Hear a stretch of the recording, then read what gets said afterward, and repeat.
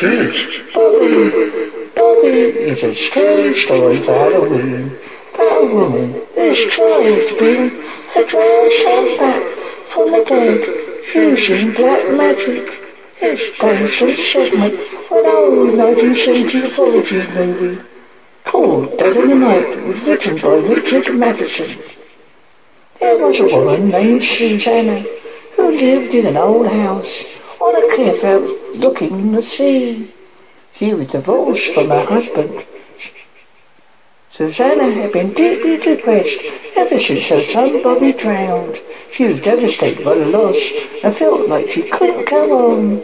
As time went by, Susanna began reading books about black magic and sadism. The more she read, the more she became immersed in the world of the occult. It was like an addiction. She came across a spell that was supposed to be able to reconstruct the dead. One dark night, she drew a pentagram on the floor of her living room. Lighting some black candles, she stood in the middle of the pentagram. At the stroke of midnight, she read aloud from an old, ancient satanic book.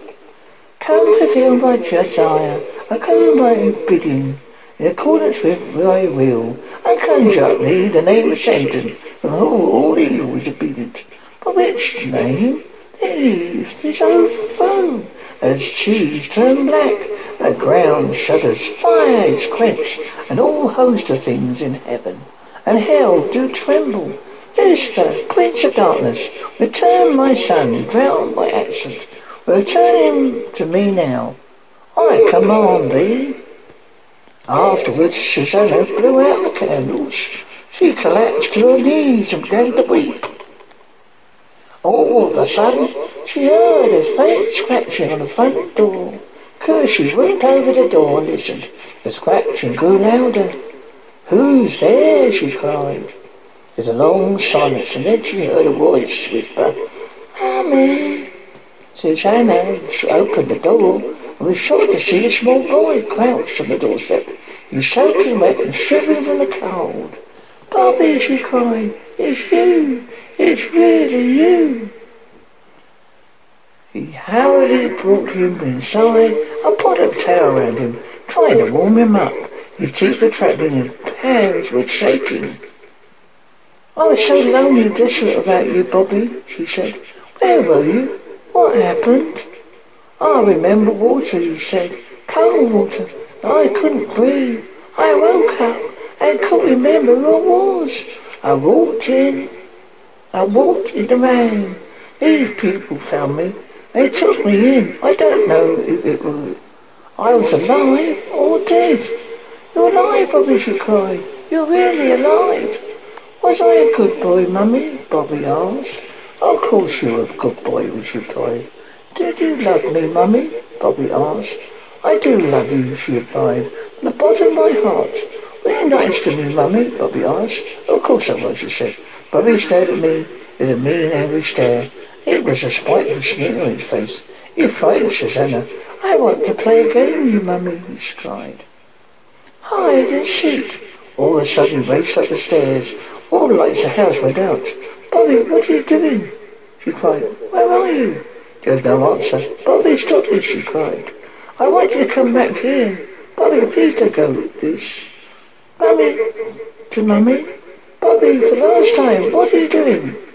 Just then she heard the boy's voice coming from the darkness. Aren't you glad the lights are out, Mummy? It makes the game more fun. You're going to hurt yourself in the dark, Susanna replied.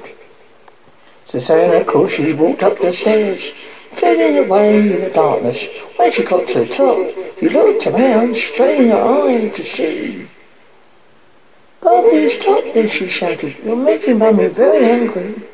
All of a sudden, the door burst open and Bobby was standing there, crackling like a maniac. His hand, he held a long, sharp kitchen knife. Let's play hide and seek now, Mummy, he shrieked. Susanna recoiled in horror. Backing away, she tripped and went tumbling down the stairs.